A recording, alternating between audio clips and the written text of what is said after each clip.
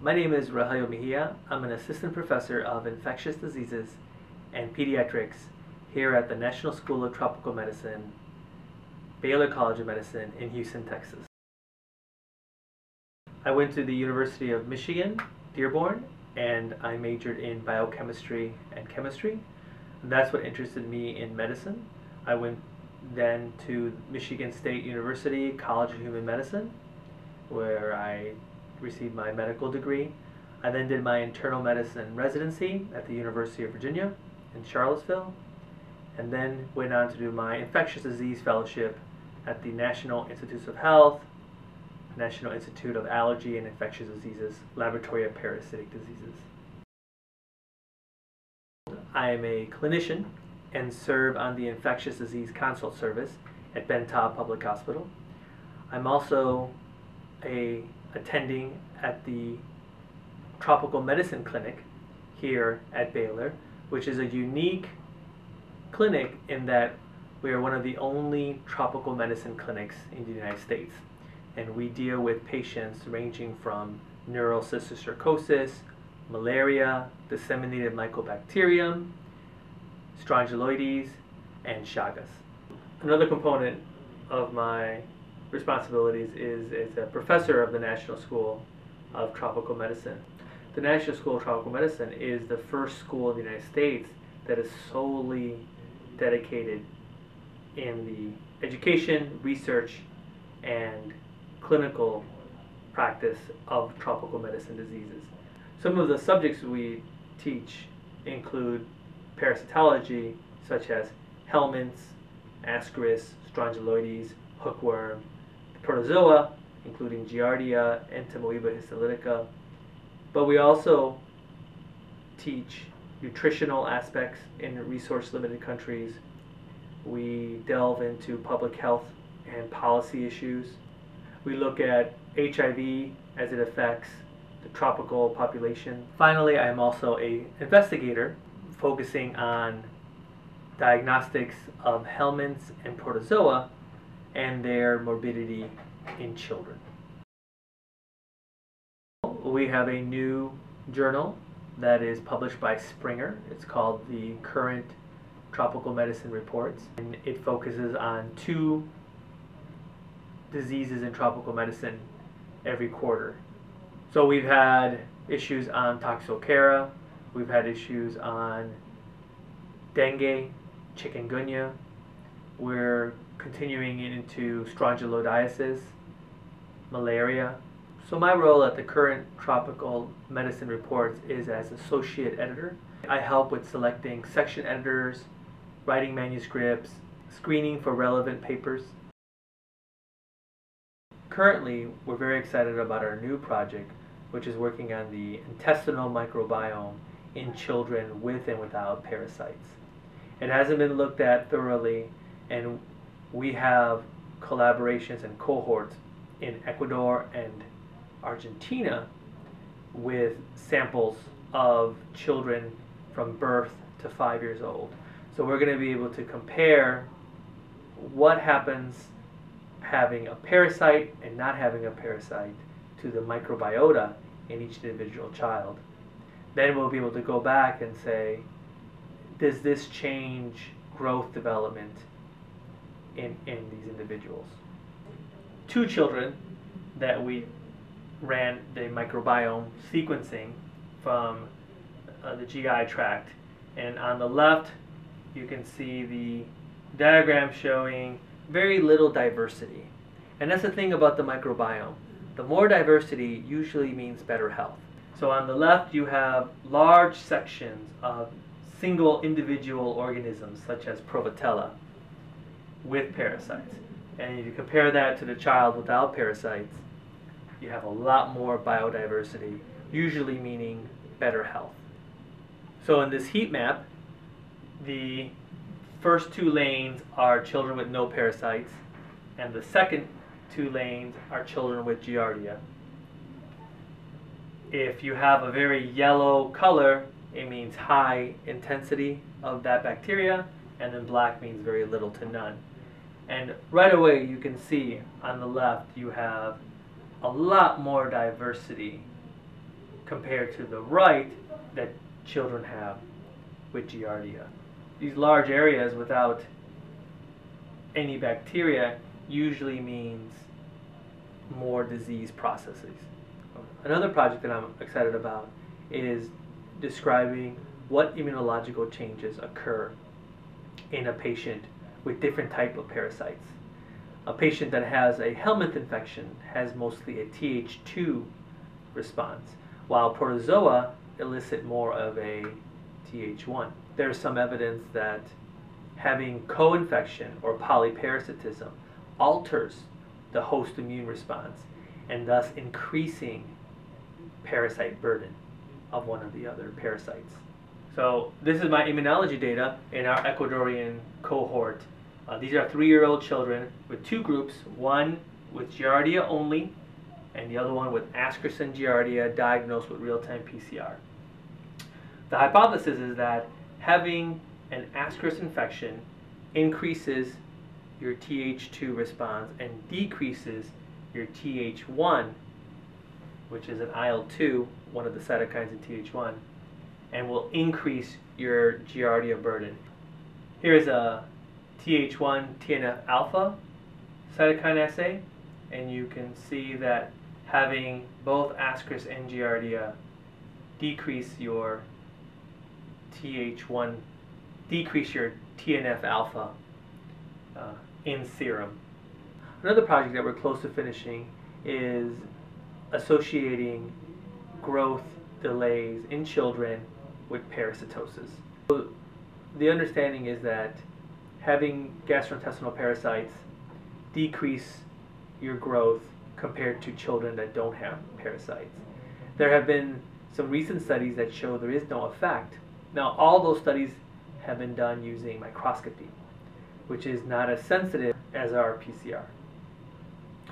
So we have already collected samples from birth every 6 months up to 5 years old in our rural Ecuadorian cohort and have done PCR on all of them. We will then collect all that data and then map out their growth percentages and associate growth delays to parasitosis.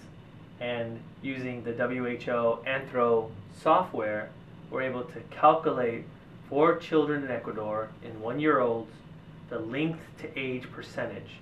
And you can see that in the children who had no parasites, and this is a 400 patient cohort, they had a linked to age ratio about 20%. And children that had 2 or more parasites diagnosed with real-time PCR, diagnosed by real-time PCR, you can see that their percentage of growth was statistically significantly less than the patients without no parasites. These are children who have the same socioeconomic level in these villages in Ecuador. So it's not feeding or malnutrition, it's not diet that's altering these numbers. Here's the Z-score that compares growth curves, and you can see that the children with no parasites had a much less decrease in Z-score than the children with polyparasitism. We also found that head circumference to age percentage was also significant in the 1-year-olds, comparing parasites to no parasites, and then also in the Z-score in the 13 months old. You can see that the head circumference to age Z-scores was much less decrease in the no parasite group to the polyparasitic group. This is showing that there is an association with having parasites and growth delays in children in resource-limited countries.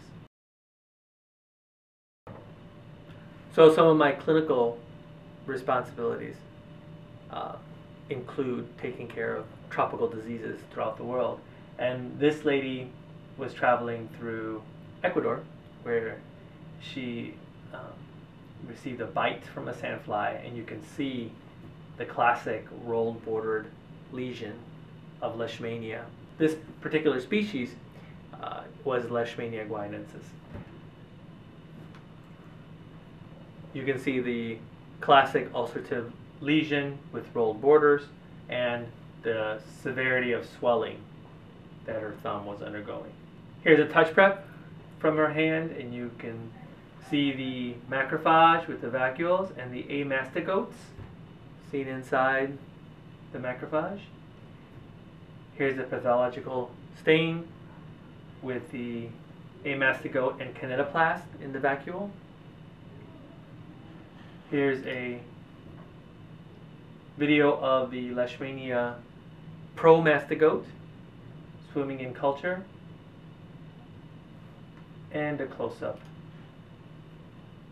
of the promastigote. The more exciting part of my job as a clinician is to treat the patient and get them better. And here we are pre-treatment. Here's 3 days of liposomal amphotericin B. You can see the improvement. You can see the decrease in swelling. Here's after 7 doses. You're starting to get granulation tissue forming. Here's 8 doses. It's starting to heal over. 6 weeks from treatment. We still have a significant lesion. All the leishmania should be dead by now. We're just letting the wound heal by secondary intent. Here's 3 months after treatment, and then finally 5 months. She still has some violaceous changes, but we'll consider her healed. Other diseases we study are loa loa. Here is a serpiginous vermicular rash on someone who was traveling through Cameroon. You can see the rash here. Here's on the back of the leg. Here is a sample of blood that I took a movie of. These are all erythrocytes, and there's the loa loa worm swimming through the blood. Here is the loa loa worm in the sclera of the eye. And here is the loa loa worm traveling through the sclera of the eye. So another common disease we see here in Houston and throughout the United States is neurocysticercosis. And here you see someone with a parenchymal lesion, a gentleman from El Salvador, and he had an episode of right-sided paralysis, upper and lower extremity. You can see this large cystic lesion with the scolex here in the middle and the tremendous degree of inflammation on the MRI. Here is a post-contrast view, and you can see the degree of inflammation, and here is the axial view with his eyes up front and this large cystic lesion. And here's the surgery. This is the cerebellum, and here is near the aqueduct of Silvis. The neurosurgeons will go behind the cyst, add some sterile fluid, and so add some sterile saline and push out the cyst from behind. This is a very classic gelatinous neurocysticercosis. Here's the scolex of the tapeworm.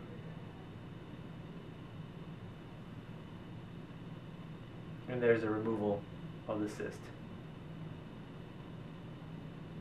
The classic question I always get is, what about if you rupture the sac? And it is concerning, but the patient is on steroids and albendazole, an antiparasitic agent, so they should be fine. So here's our real-time PCR instrument by ABI. It has a 6-color scale where we're able to detect up to 6 different parasites at one time. Here's a standard curve for our Ascaris Argentina project, where we can create a linear curve and then quantitate how much parasite is found in each patient. So we load these 96-well plates into the instrument with the samples, up to 36 samples in duplicate, and we close the machine, and in about 33 minutes it'll give us results for 36 patients, depending on what parasite you're looking for. One of the most important career advices I've ever received was not to remain so focused early on in my career. So if you remain more open, instead of just saying, I want to study protein or DNA or RNAi in malaria, you stay more open and you keep it broad. You say, I want to cover malaria and how it affects the human host. It opens up more opportunities, and then you can research that more. I would recommend finding a good mentor. That is key in all fields of science, because that mentor will guide you on what direction to go next. He or she will let you know what grants are available, who to speak to, what collaborators do you need to speak to, what projects should you go. Mentors are great for narrowing your focus, because when we're first starting out, we have these great ideas. We want to be able to test everything. We want to be able to cure all the world's problems. And mentors rein you back in, but still allow a certain amount of freedom for you to grow. To form collaborations, because you don't have to reinvent the wheel. There are other people working on similar projects or other fields of interest that can help you with your project.